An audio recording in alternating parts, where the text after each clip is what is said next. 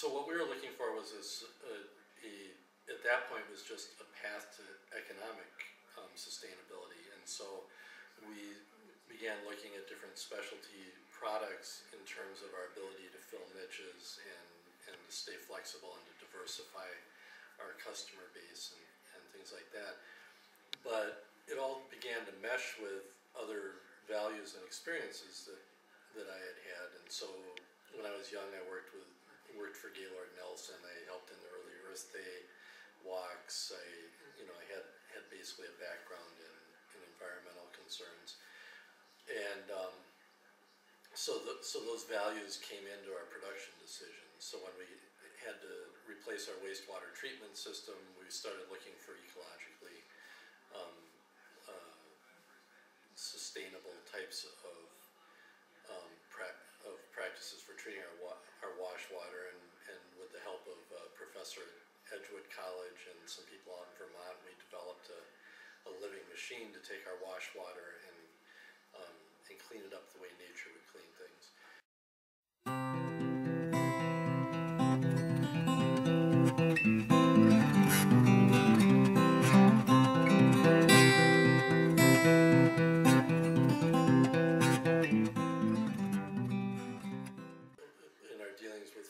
We started trying to find ways to encourage them to do things that were environmentally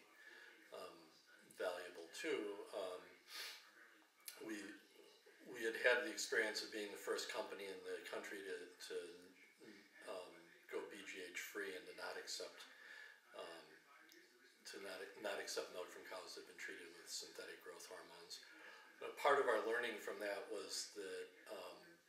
the cows that weren't being pushed hard and the cows that were out in pasture had lower production levels, but milk that was healthier for people, that had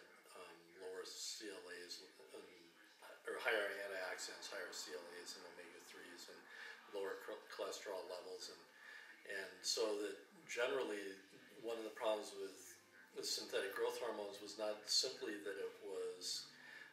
taking something that was genetically engineered and using it to push the animals, but also that the milk ended up not being as good for humans, for the animals, for the environment. And so by shifting over to working with farmers who are grass-based, we were able to help the farmers earn more money, help the soils and things.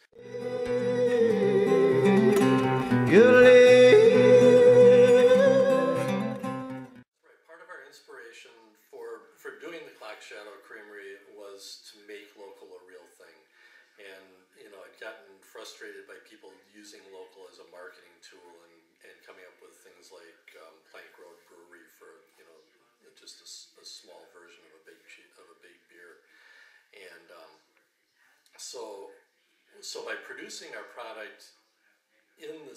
city, instead of driving it 250 miles or whatever the range is that a lot of people are treating as local, we're able to create employment there. We're able to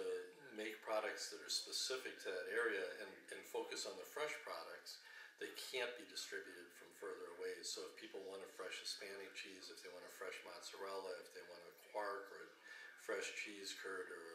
a ricotta, we can make those things in the cheese factory and have them into the store and into the restaurants in the area and things like that the same day that they're made. So it improves the nutritional value, it improves the quality of the product, and makes some products available that just haven't really been there. Plus creating opportunities to get, for people in those areas to, if they want to learn the trade and to think about a whole different opportunity. Hear it loud on which your head will feel. You know it's just the nature of the beast. You don't do what you're told, when you're rolling down that lonesome road forever, from the mountains to the sea.